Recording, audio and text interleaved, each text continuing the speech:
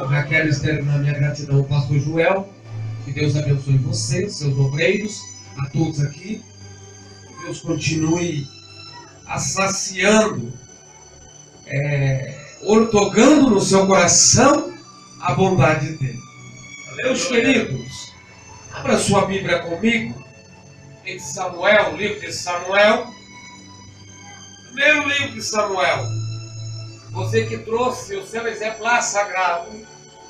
Nessa noite nós vamos falar um pouquinho de alguma coisa onde Deus cumpriu em nosso coração, onde Deus nos trouxe, salientando algumas coisas para que nós viemos aprender, para que nós viemos adorar Ele, para que nós viemos entender porque Deus ainda nos ama. Aleluia, Deus. Livro de 1 Samuel, capítulo 4, e o verso 21. 1 Samuel, capítulo 4, e o verso 21. Eu prometo que eu vou ser sucinto nessa noite. Aonde está o relógio? Está aqui. Vou ser breve. Não quero tomar o teu fadigar. Não quero lubrificar você com palavras minhas, humana ou da minha própria mentalidade. Mas eu tenho plena certeza que aquilo que o Espírito Santo trouxe à minha mente, ao meu coração, cidade de Curitiba, nós se preparemos, porque pregar como um padeiro, vender pão amanhecido, chegar no mercado, na panificadora, ali você vê que tem um pão que é de um dia para o outro, que está até em promoção, mais barato. Hoje eu fui ali no mercado, acho que é Barão, comprar uns pãozinhos para mim tomar café da tarde, e um pãozinho que eu gosto, e lá em Curitiba eu não vi. Presta atenção. E é um pão que ele tem acho que, eu esqueci o nome, ele é um pão de água, acho que tem uma farofa em cima assim, Não, não é o snack, é o pão mesmo. E gostoso. E eu queria aquele pão, falei pra moça hoje ali à tarde, tem, ela falou, vai demorar. E o que eu fiz? Peguei o pão amanhecido, que estava no balcão mais barato, e comi. Cheguei em casa, onde eu estou hospedado, e comi.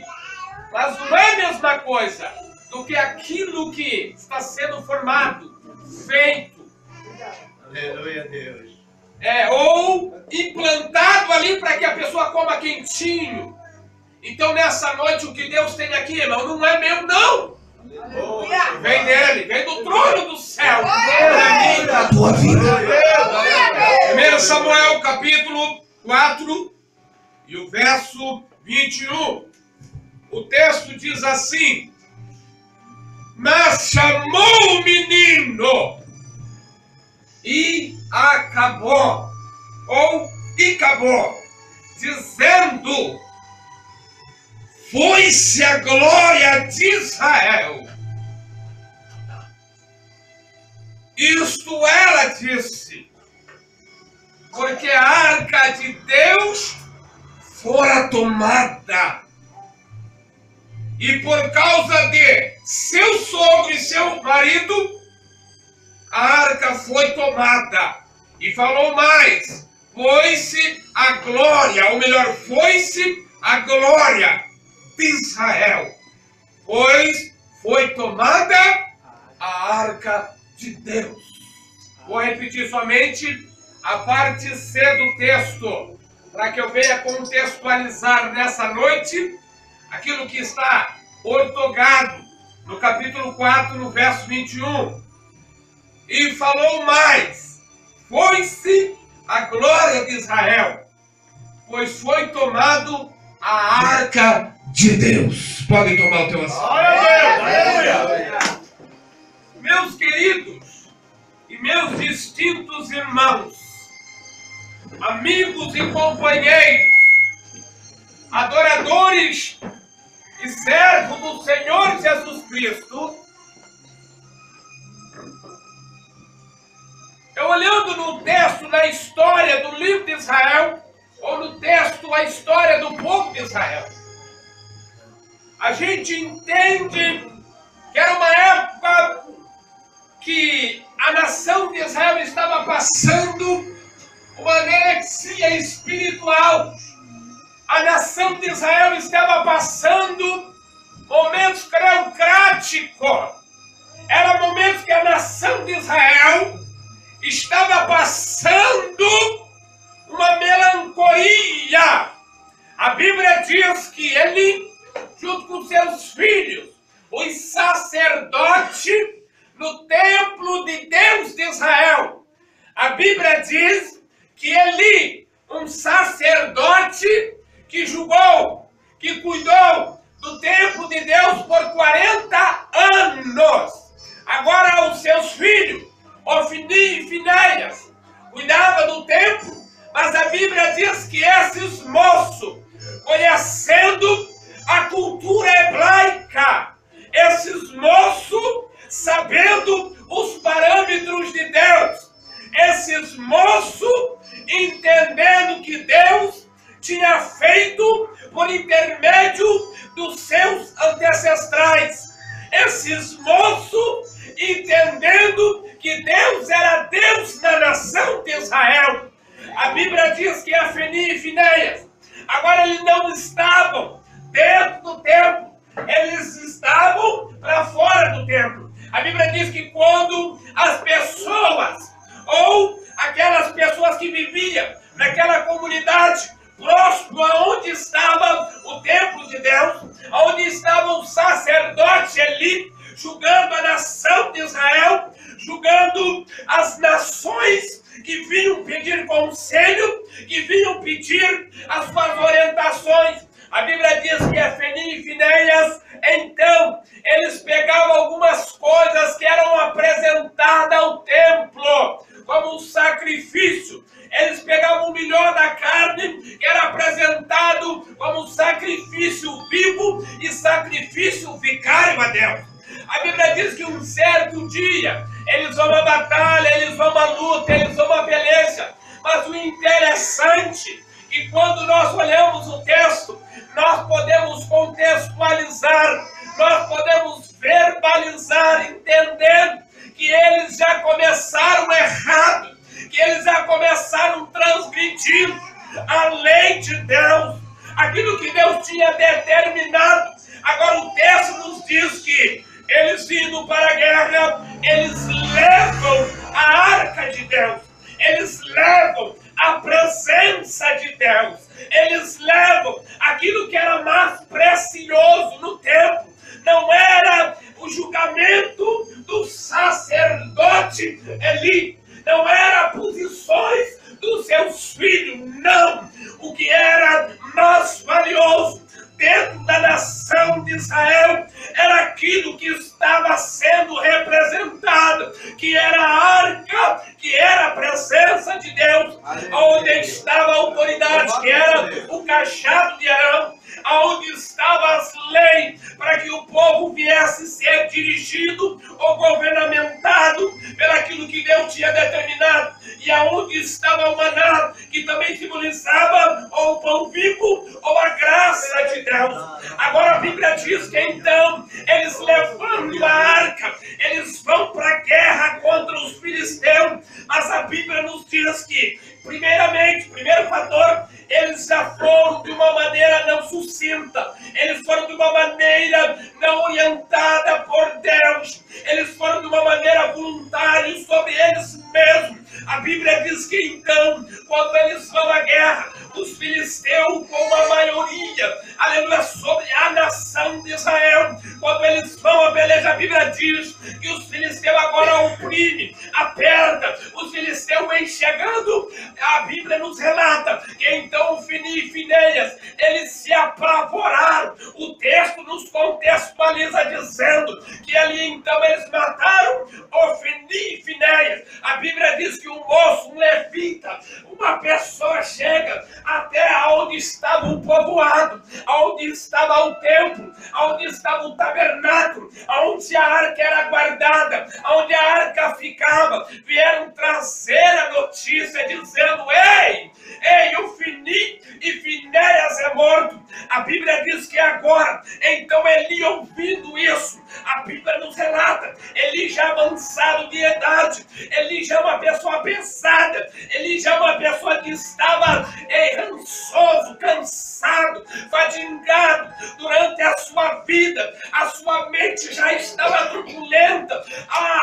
O texto nos diz que agora ele preocupado, porque ele sabia como seus filhos se comportavam, o comportamento temperal, segundo a psicologia clínica nos diz, se nós, irmãos, se preocuparmos, o nosso corpo, ele não relaxa bem, ele não dorme bem, ele fica numa melancolia, ele fica agitado. Agora Eli sob uma pressão, porque ele sabia que não era dos seus filhos, mas sim o que estava ali em jogo era a arca de Deus, era a presença de Deus, era aquilo que Deus cuidava, era aquilo que Deus se manifestava. Agora a Bíblia diz que Eli agora, então quando ele recebe a notícia, ele estava numa cadeira se balangando, ele estava esperando, eu creio que a sua mente estava pensando: eu creio que o povo vai trazer a vitória, a arca vai voltar novamente. Mas o interessante que não,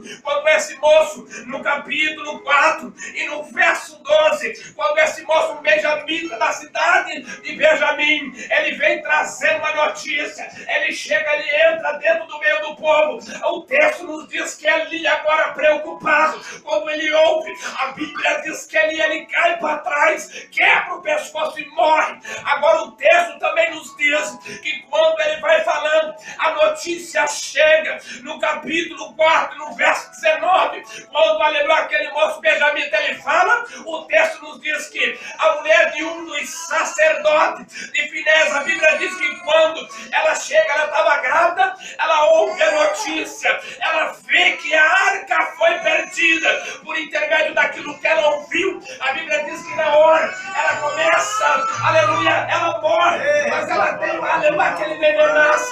Agora eles colocam o nome daquele menino e acabou. Foi-se a glória de Deus. Nessa noite, meu querido e meu amado irmão, eu fiz essa conjectura, eu fiz essa introdução para que você possa entender. Nós estamos aqui sim, adorando a Deus, mas eu quero te dizer nessa noite, como profeta do Senhor, eu não conheço a sua vida, eu não conheço o seu ministério. Quem sabe até o dia de hoje você tinha perdido a arca de Deus.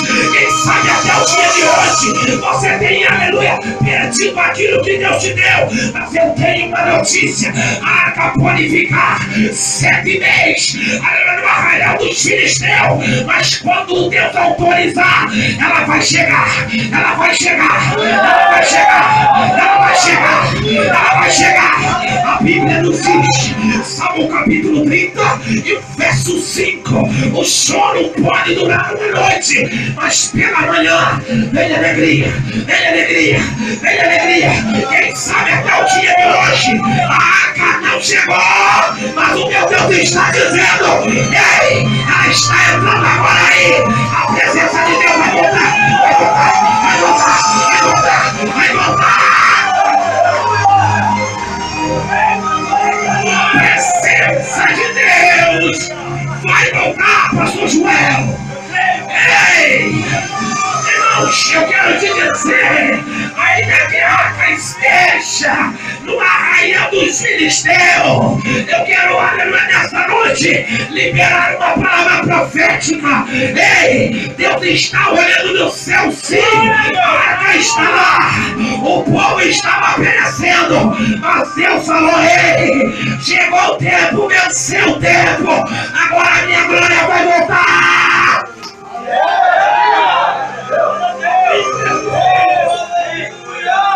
A Bíblia diz que a arca vai, e quando a arca vai, eles levam ao templo de Dagon.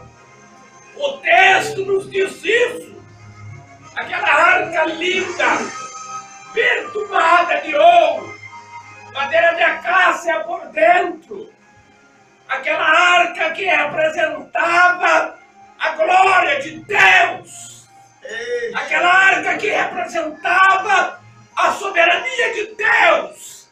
Aquela arca que representava a grandeza de Deus, a extensão de Deus. Quando fala de ouro, a arca era revestida, fala de graça. Quando fala de ouro, quer dizer de uma coisa que pode passar pelo fogo, mas não é consumida. Quando fala de ouro, o texto nos diz, aleluia, algo rico. Eu quero te dizer aqui nessa noite, a arca na mão de pessoas erradas, irmãos, é o problema. A arca na pessoa de mãos erradas, irmãos, leva a queda. A arca na mão de pessoas erradas, irmãos, não conduz direito. A arca na mão de pessoas erradas, irmãos, leva pessoas ao desespero. Ei, quando a arca estava na mão de Quirine e Finéias, a nação não estava indo bem. Mas o interessante é que Deus já estava preparando uma pessoa para conduzir a arca. Eu quero profetizar aqui nessa noite. Fica tranquilo, que Deus está preparado.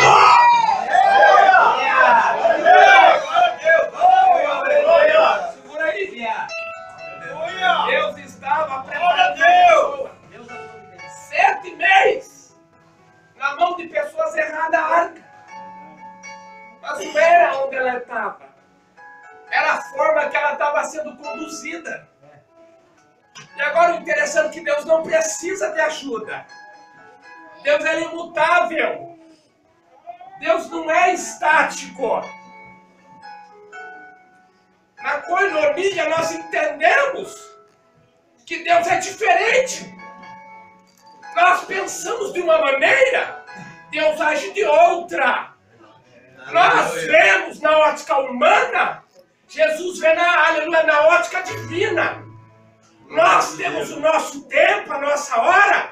Deus trabalha com o tempo dele, que é Kairos, que é o tempo dele. A arca ficou 7 meses. Estava na mão dos filisteus. A nação estava preocupada. Muitas vezes nós ficamos preocupados. Será que Deus vai abençoar? Será que Deus vai manifestar a sua glória? Mas o interessante é que tinha uma pessoa chamada Obed-Edom. Essa pessoa estava lavrando. Essa pessoa estava tranquila. Ela tinha ciência. Ela tinha plena convicção que a arca ia voltar para a nação de Israel. Que a arca ia voltar para o lugar de origem. Ei, nós podemos pensar que parece que Deus nos esqueceu. Que nós perdimos a presença de Deus. Mas o interessante é que não, irmãos. Aquilo que é de origem para mim, para a tua vida, vai voltar no mesmo lugar. Agora 7 meses a arca. Parece que já não sentimos mais a presença. Parece que estamos vazios, não conseguimos fazer mais nada para Deus. Parece que as portas fechou. Parece que não tem mais saída. A nação estava vivendo isso. A nação estava melancólica, agitada. Estava preocupada, é assim. Quem é mãe, quem é pai, quem é família. Quem precisa pagar água, pagar a luz, pagar o aluguel. Presta atenção, irmãos. Já você vai pular, já você vai quebrar a cadeira, mas depois paga para o pastor. Aleluia. Aleluia. A nação estava assim, porque perderam a presença de Deus. Eu quero hoje aqui, irmãos, abrir um parede. A nação brasileira ainda tem a presença de Deus. Ainda que o pecado está dentro da igreja. Ainda que pessoas estão pregando o evangelho, se vendendo o evangelho, falando, olha, eu corro tanto. Vendendo o evangelho, fazendo preço com o evangelho. Ainda que muitos pastores estão deixando o pecado em cima do púlpito. Ainda que muitas pessoas estão julgando você como ovelha. Ei, porque já não consegue orar. Ei, está dizendo, perdeu a arca, está em pecado. Mas eu quero te dizer aqui hoje, Jesus, Deus, Jeová Sabaote, Jeová Tisiqueno, Ele ainda ama a nação brasileira. Ele ainda ama aquele que faz a obra de Deus. Ele ainda prospera. Levante a mão, levante a mão, levante. Levanta, eu vou profetizar. A arca vai chegar. Vai, eu quero ver se tem adorador.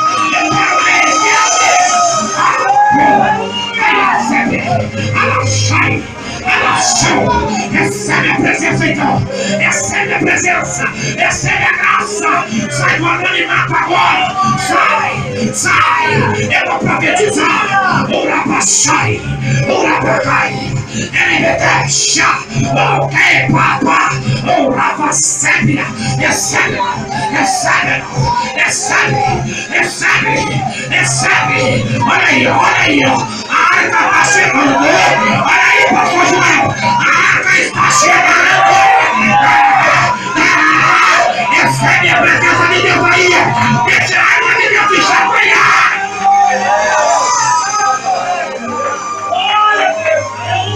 Presta atenção, segura aí. Agora, a arca, ela estava no meio ou na mão de pessoas erradas, sendo conduzida. Mas o interessante, quando Deus manda, quando Deus fala, irmãos, é a última palavra dele, ele que determina. Ele que orienta. Ele é o ensinador, discipulador. A Bíblia diz que Deus agora autorizando, manda um tipo de praga, manda um tipo de enfermidade, uma contaminação, começou a sair tumores. Sabe o que Deus está me dizendo? Aleluia! Por que tem pessoas que estão enfermas aí fora? Pessoas que não conseguem prosseguir no caminho mais. Querem levar a arca, mas não estão aptos para levar a arca. Estão caídos ainda, pastor. Chega aqui, parece que quer ser um super-homem. Chega dentro da igreja, não querem reconhecer que tem que começar do zero. Agora a Bíblia diz que a arca, Deus fala assim, olha, vocês não devolveram o que é dele, de Deus. Quando vocês não mandar para onde ela é de origem, vocês não vão parar com esses tumores. Mas o mais interessante, irmão, que a arca voltou, nós tínhamos que voltar com preço. Aleluia, Deus. Oh, sabe o que Deus está me dizendo hoje aqui, irmãos? Ainda falta esses bancos para ser preenchidos. Deus vai mandar, mas tem que vir com preço, pagando preço. Agora a minha Bíblia fala, irmãos, que quando a arca ela chega, ela entra na casa ou no território de uma pessoa em Edom. A Bíblia diz que ela chega na casa de Obed-Edom. O texto lá em Josué, capítulo 21. A minha Bíblia nos relata, a minha Bíblia contextualiza dizendo que Obed-Edom não era qualquer um. Obed-Edom, ele fazia parte da segunda divisão da história. Obed-Edom, todo mundo fala, mas a arca foi da casa dele, sim, foi. Mas se você vê a origem de Obed-Edom, ele vem da origem, ele era aleluia, ele era um levita. A Bíblia nos diz, a Bíblia nos fala que ele pertencia à tribo de Efraim. A Bíblia nos diz que ele era de uma região chamada Bet-Eron. Bet-Eron era uma das cidades, aleluia, ele também pertencia aos coatitas. Se você ver na geografia, na história da Bíblia Sagrada, Efraim era o filho primogênito de José.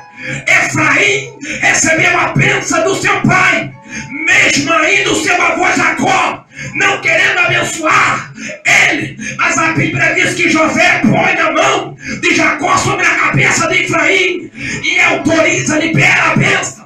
Sabe o que eu quero te dizer aqui hoje? Ei, a bênção não é para Manassés, não. A bênção era para Efraim, que era o primogênito. Sabe o que Deus estava dizendo? Ei, Obed-Edom, a arca vai voltar. Mas sim, existe uma ainda que está no campo, que era você. Ei, Obed-Edom, a arca vai ter que passar na sua casa. A arca vai ter que passar na sua presença. A Bíblia diz que quando a arca chega na casa de Obed-Edom, Deus abençoa a casa de Obed-Edom. não. Sabe o que Deus está dizendo aqui? Que a presença de Deus, ela chegou primeiro na sua vida. Ei, você acredita nessa palavra? Então levanta a sua mão agora. Recebe a bênção de Deus. Recebe a graça de Deus. Recebe aquilo que Deus te deu por direito. Recebe agora.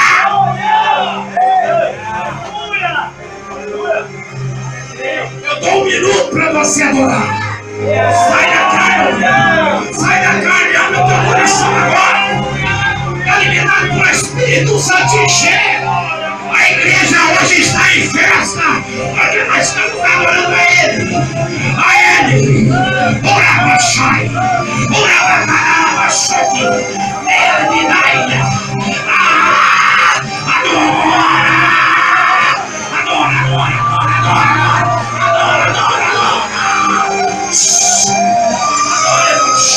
Adore-nos. Está liberado para Deus.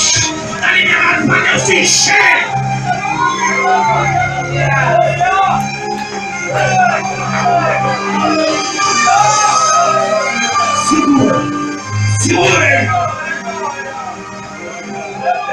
Segura.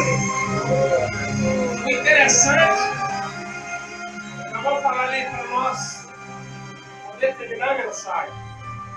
Quando a arca está indo, tem algumas pessoas que querem ajudar, mas Deus, eu já falei, Deus não precisa, Ele sabe conduzir. Ele sabe levar da maneira certa.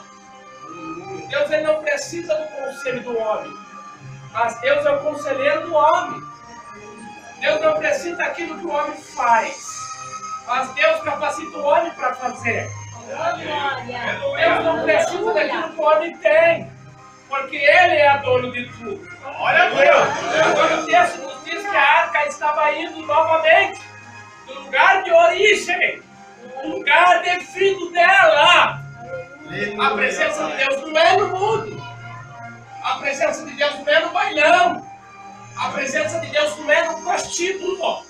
A presença de Deus não é no ponto de tráfico.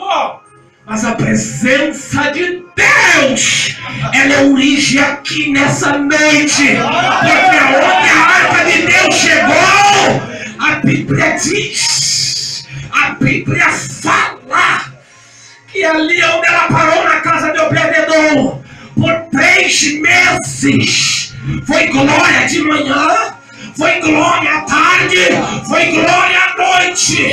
Sabe o que Deus está me dizendo aqui? Se Deus está chegando na tua vida, ei, você é crente de manhã, você é crente de tarde e você é crente de noite.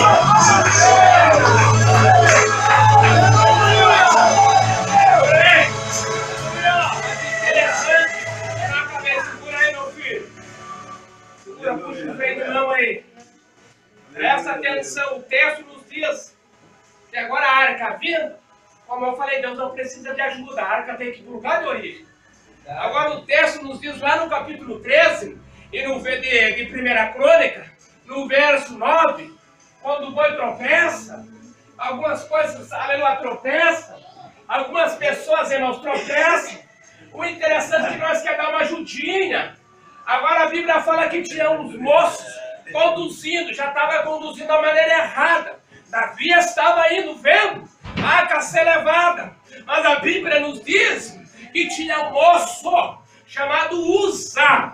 Ei, ele pega e segura a arca, segura a presença de Deus, falando, eu tenho o meu jeito, eu tenho a minha habilidade, porque eu conheço quem era Davi, eu conheço quem é o Deus de Israel. Mas sabe o que Deus está me dizendo aqui, obreiros, igreja do Senhor? Nós estamos vendo a situação, mas Deus não quer que nós dê a ajudinha brasileira, o jeitinho brasileiro, não. Deus apenas quer que nós obedeçamos a presença dEle, e o resto Ele faz, o resto Ele controla, o resto Ele está na direção, o resto Ele está na frente. A Bíblia diz que agora, quando Ele tenta segurar a arca, tenta segurar a presença de Deus, que ela não é estática, mas ela move, ela é um dínamo que fica girando. A Bíblia nos diz agora que usa então, ele tenta segurar a arca, ele coloca as suas mãos, mas o interessante é que quem quer fazer do jeito dele, que quem quer fazer da maneira dele, acaba morrendo. A Bíblia diz que Usa morreu. Faça do seu jeito, continua assim. Eu estou pecando, mas estou louvando. Eu estou pecando, mas estou pregando. Eu estou pecando, mas o pastor não está vendo. É por isso que você já não glorifica mais. É por isso que a tua casa nada acontece. É por isso que a tua casa Deus não desce mais o milagre. É porque está morrendo como Usa. Mas a Bíblia diz que Davi agora se levanta, ele se lamenta pela vida daquele moço. Mas Davi olha, Davi agora ele teme a Deus, ele se lamenta pela vida desse moço. Agora Davi fala: ei Jeová, leva você a arca, porque quem estava conduzindo não estava apto, quem estava conduzindo estava de maneira errada, quem estava conduzindo estava aprendendo, quem estava conduzindo estava caindo. Ei irmãos, eu vou falar aqui hoje, sabe por que a cidade de São Francisco não prospera mais? Porque tem pessoas conduzindo a arca diferente. Sabe por que, aleluia, a cidade de São Francisco, irmão, Deus não abençoa mais do que é para abençoar? É porque tem pessoa que está pegando, aí não está em cima do púlpito. Tem pessoa que é para te abençoar e não te abençoa, mas Deus está dizendo: vai morrer e Deus vai levantar uma nação que faz a diferença. Quem crê? Quem crê?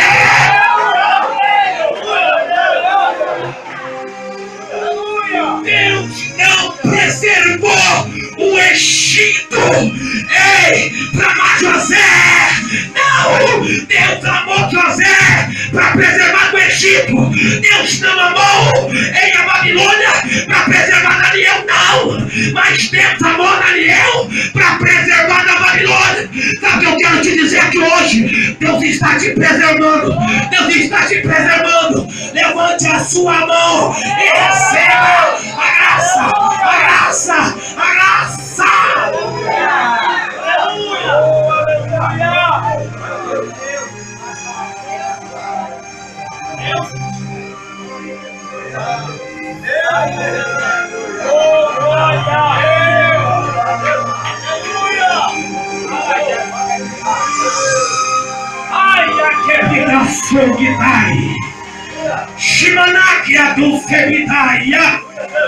Eu lembro, irmãos, quando eu estava conduzindo a arca de maneira diferente, caído, prostrado, perdi a presença de Deus.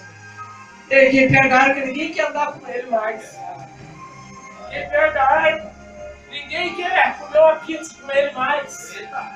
Quem perde a arca, ninguém tem prazer de sentar do lado dele mais.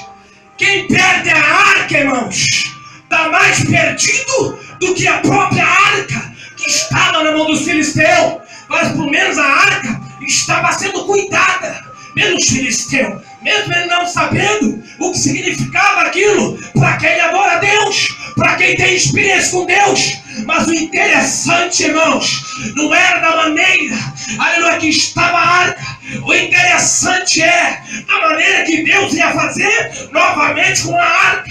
A Bíblia diz que agora, no capítulo 13, a Bíblia nos fala, no verso 12, temeu Davi, aleluia, Deus, naquele dia disse: como trarei de novo a arca de Deus? A Bíblia diz agora, no capítulo 13 e no verso 14, ou melhor, no verso 13, Davi dizendo: ei, pelo que Davi não trouxe a arca para si, ele não trouxe a glória para ele, não. Ele disse: eu vou levar ele no lugar aonde merece, eu vou colocar ele no lugar aonde é de origem, eu vou colocar ela no lugar aonde ela foi designada. Agora você vai entender porque a arca foi na mão de Obed-Edom. A Bíblia diz que Davi falou, e Davi fala no verso 13, dizendo, pelo que Davi não trouxe a arca para si, para a cidade de Davi, não. Mas a Bíblia diz, mas fez ele levar a casa de Obed-Edom, o Geteu, que era de origem de Efraim, que era, aleluia, um levita. A Bíblia diz agora, no verso 13, no capítulo 13, verso 14, aleluia, assim ficou a arca de Deus com a família de Obed-Edom 3 meses em sua casa, e o Senhor abençoou Obed-Edom e tudo quanto ele tinha, e tudo quanto ele tinha. A Bíblia está dizendo, a arca vai chegar na tua vida, a arca está voltando, Deus vai te abençoar, Deus vai te abençoar, Deus vai te abençoar. Preservar, preservar, preservar, preservar. Olha aí, olha aí, eu dou um minuto pra você lá. Tem arca aí,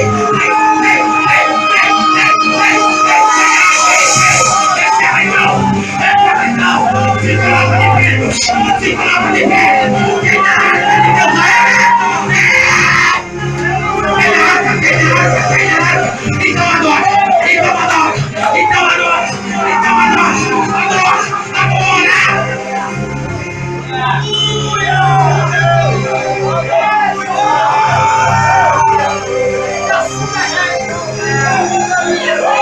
Eu estou recebendo uma carga de poder aqui. Eu estou sendo tocado por Deus agora. Então receba a arca. Aonde a arca estava na casa de Obed-Edom, Deus abençoou. Deixa a arca voltar. Deixa a arca voltar. Começa a adorar a Deus novamente. Começa a louvar Ele novamente. Começa a glorificar Ele novamente. Deixa, deixa, deixa, deixa, deixa. Você que está vivendo nesse vídeo, deixa a arca voltar na tua vida. Não perda, não perda, não perda a arca. Olha a arca aí, ó. Ela está entrando nessa igreja. Ela está. Olha aí, olha aí, olha aí, olha aí, olha aí. Ela está. Deixa a arca, deixa a arca. Deixa a arca te encher.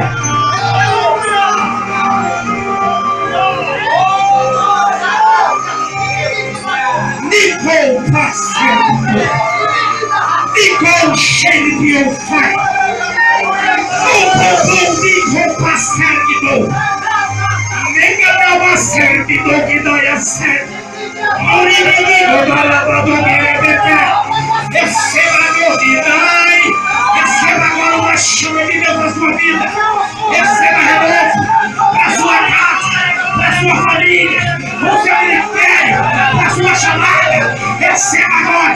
Olha aí, olha aí, olha aí, olha aí. Pega, Jesus, pega. Ministério, seja cheio da presença de Deus.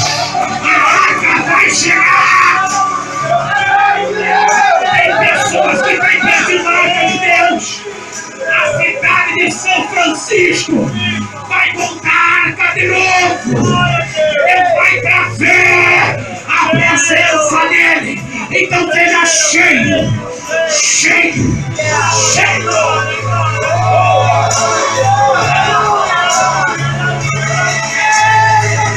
Recebe a presença de Deus. Adora. Deixa o Espírito Santo te encher agora. Irmão, sai da glória, irmão. Para de murmurar. Para de falar mal do pastor. Para de ficar em figurinha. Para de achar falha. Deixa a arca entrar na tua vida.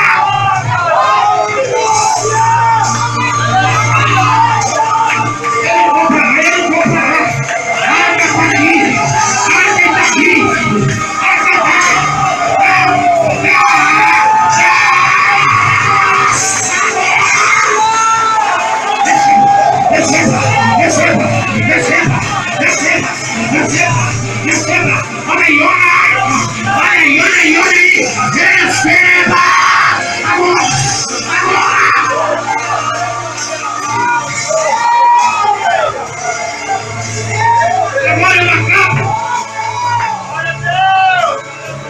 Depois que a arca chegou na casa de Obed-Edom, a Bíblia diz que Davi levou para Jerusalém. Primeiro tem que passar pelo processo de humilhação. Segundo tem que passar pelo processo de preparamento. E o terceiro lugar, você tem que adaptar para que a presença de Deus venha permanecer. Sabe o que Deus está dizendo aqui? Nós temos, irmãos, que se enquadrar com aquilo que Deus vem falando no culto de ontem, no culto de semana passada, no culto do mês passado. Ei, agora a Bíblia diz que Davi estudou, imagine, 7 anos a arca, ou melhor, 7 meses a arca no arraial dos filisteus. Agora a Bíblia diz 3 meses na casa de uma pessoa que era levita, por direito podia conduzir a arca, poderia levar a arca, poderia apresentar a arca no lugar de origem. Agora o texto nos diz, para me finalizar aqui, no capítulo 15, a Bíblia diz que Davi fez também, aleluia, casas para si mesmo na cidade de Davi, e a Bíblia nos diz que ele preparou um lugar para a arca de Deus, e ali armou a tenda. Sabe o que Deus está dizendo para você? Deus, a partir de hoje, Ele vai mudar a sua história, sim. Deus, a partir de hoje, Ele vai levantar o seu ministério, sim. Deus, a partir de hoje, vai revolucionar a sua vida. Mas você tem que estabelecer a tenda. Ou melhor, vou traduzir para você. Não você ficar de um lado para o outro. Ficar onde Deus te chamou. Para você receba a arca, conduza a arca. Nessa noite eu quero ver aqui. Tem pessoas preparadas hoje. Tem pessoas para conduzir a arca, para receber a presença de Deus. Então dá um glória.